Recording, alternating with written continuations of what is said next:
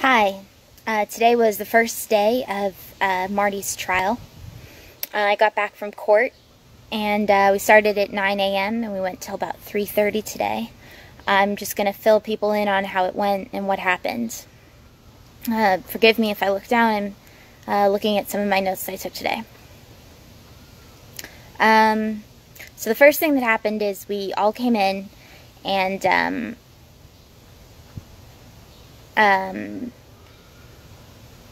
the lawyers, not including Marty, met with the judge at the sidebar.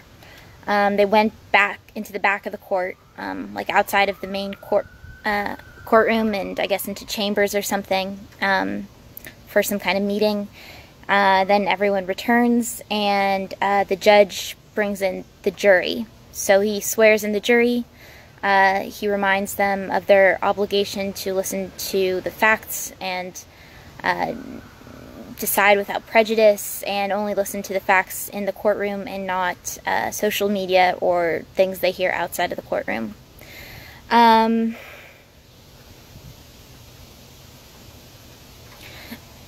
Excuse me. After he does that, Marty says to the jury, he says, Judge Gorton's associates accept $50,000 from the alleged victims in this case, or something to that effect. And Judge Gorton says, don't talk, tells Marty not to talk, sternly and angrily. And then they begin opening statements. So David Diadio gave the opening statement for the government. You might also know David by his other name, Sideshow Diadio, for his willingness and inability to avoid stepping on rakes, as you can see in some of Marty's articles. Okay. So Diadio begins by talking about me and my brother, who was at Logan River Academy, a troubled teen industry school in Utah, and then he goes into BCH, Boston Children's Hospital, and then he goes into Wayside. He says that in the coming testimony, people will talk about, how it affected them, stuff like that. And then Grimaldi goes, Marty's attorney. Now, Grimaldi says, I want us, all to start on the same page. Oh, sorry, let me go back to Diadio for a second. Diadio, in his opening statement, played clips. So he showed some of the Huffington Post article, Why I Knocked Boston Children's Hospital Off the Internet. He played the video, the anonymous video announcing Op Justina.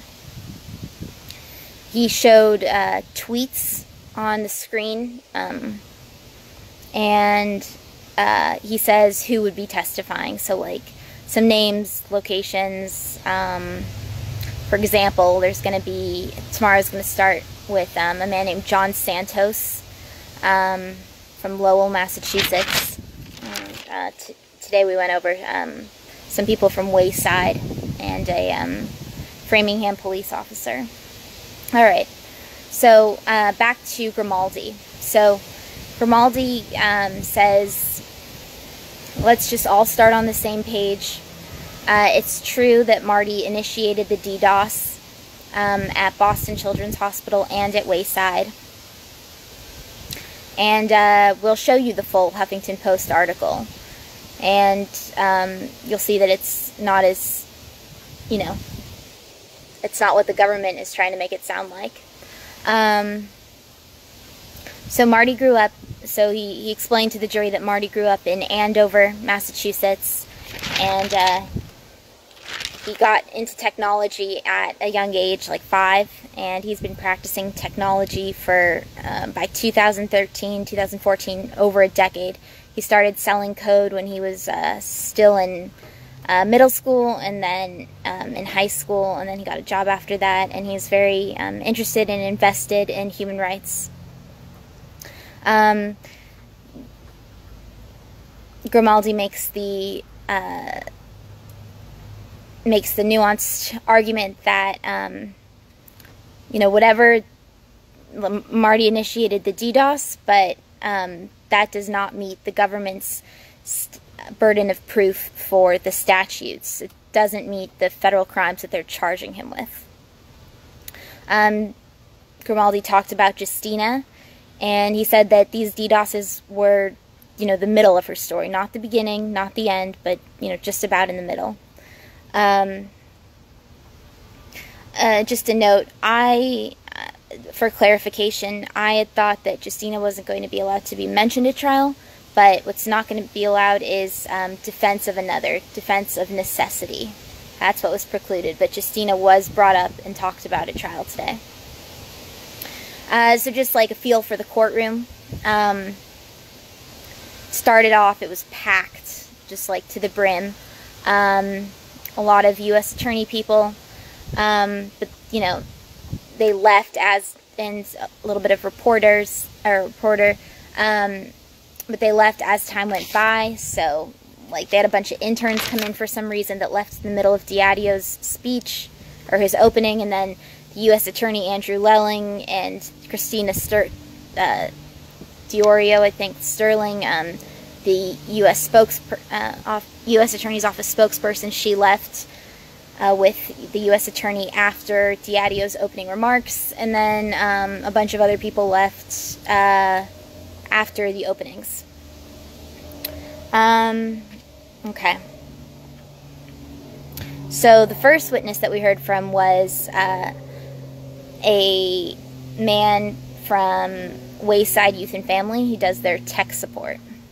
So Costo is the second U.S. attorney along with David Diadio, and he brought up, they had a whiteboard set up for him, and they asked him to just draw some pictures. So he drew a cloud in the middle to represent the internet, and then some boxes surrounding it to represent, like, their different locations, like Framingham, I think they have a few, Medford, a few other locations, and then, like, draw lines showing how they connect. Anyways, it was boring.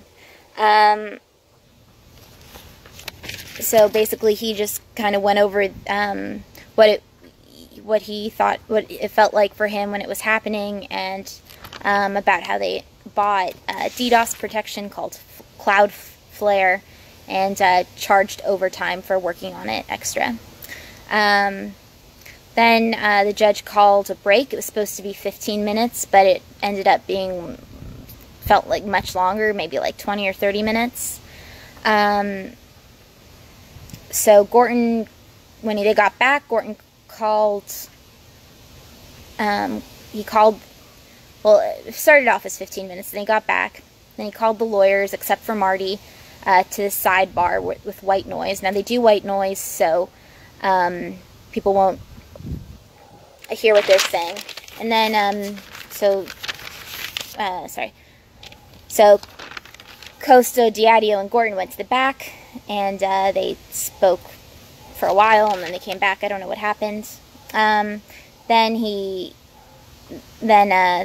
Gorton brings back the jury. So Costo starts back up. I think this witness's name was McKeon, and McKeon was a private a consultant, I believe. So Grimaldi asked him some questions like, could you guys still use faxes? Could you guys still use telephones? Like, what were, in terms of the impact, like, could you still run your business type of thing?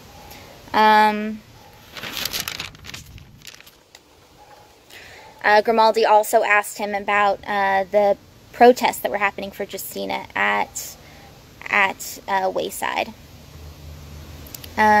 Costo tried to object to Justina's name being mentioned multiple times. Sometimes Gorton overruled it, sometimes he sustained it, meaning he would allow it, or he said, it had to be stricken from the record. Let's see. When Grimaldi did the redirect, when Grimaldi spoke to this man,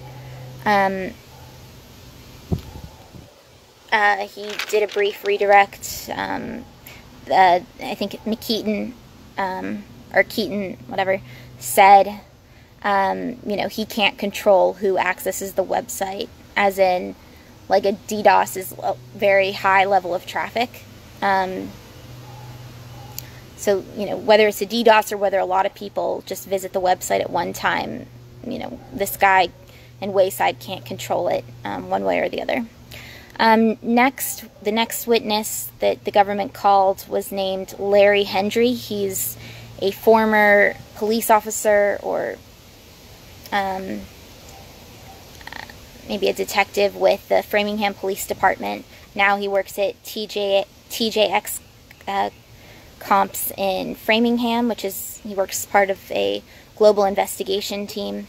For the last 5 years, he's worked on, like, digital media forensic labs. And basically they went, so when Hendry was Googling and became aware of Justina's story because it was happening at Wayside in Framingham, and he took screenshots at the time of tweets allegedly sent by Marty, and which they're calling, they have different Twitter accounts. I'm actually not sure if they're saying that they're sent by Marty or not, because I don't think that they are. They have this guy called Digitaghost and Anon Mercurial. And basically they just showed the tweets on the screen and talked about taking screenshots and stuff like that.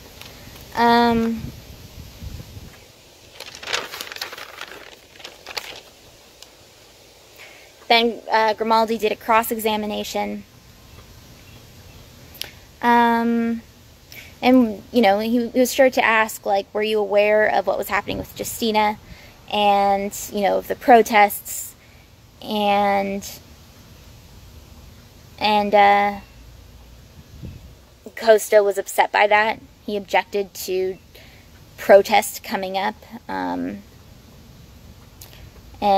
Gorton said, you know, he'll consider the relevance. So that's kind of an open question right now. Then we took a lunch break, and then when we came back, the lawyers met at sidebar.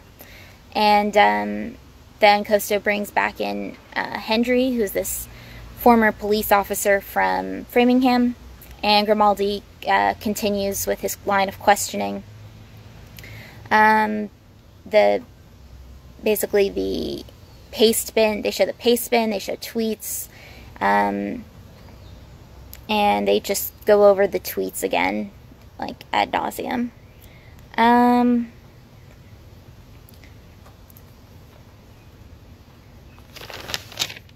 Alright, so the next witness that the government calls is named Sarah McCabe. She is a VP at Wayside. She oversees programming. She has like 200 people working under her, and she reports to the CEO. So she tells us a little bit about Wayside, about their demographic, who they serve, where they're located, how many people they serve per year, which is about 900 to 1,000 kids, and how most people come from the Department of Children and Families. Most placements come from that. She said that she expected Justina to be at Wayside for 4 weeks. And she also talked about some of the workarounds that they had to do. So instead of emails, they did calls, they did meetings, they printed stuff out and just like put them on the wall.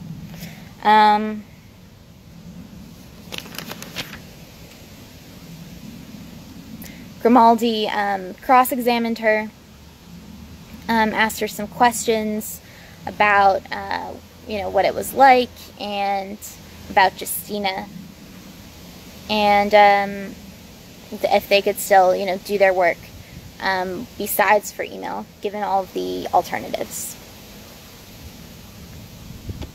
He also asked her if she was familiar with a telephone call placed from the Wayside campus to the police department. Now, if you'll remember, while Justina was there, this didn't come up today, but her family called the police because she was in the shower and a staff came in and opened it and started yelling at her while she was naked, which is very abusive. But the the VP denied knowledge of, much of that situation. Then Diadio came back for a redirect, and asked her about the meetings, or if anyone has ever authorized a DDoS. Grimaldi came back for another redirect for recross-examination. It was brief. And then we wrapped for the day. So that was at 3:25. Tomorrow we're going to start again at 9 a.m. There's about 6 people who are going to be called as witnesses tomorrow, beginning with John Santos. John used to live in Somerville, used to play poker with Marty, and then he moved to Lowell. There's also some FBI agents as well. So that's going to start tomorrow, and that's a recap of what happened today in a nutshell. Yeah, and we should have some more information coming out, and stay tuned and we'll keep you updated. Thank you.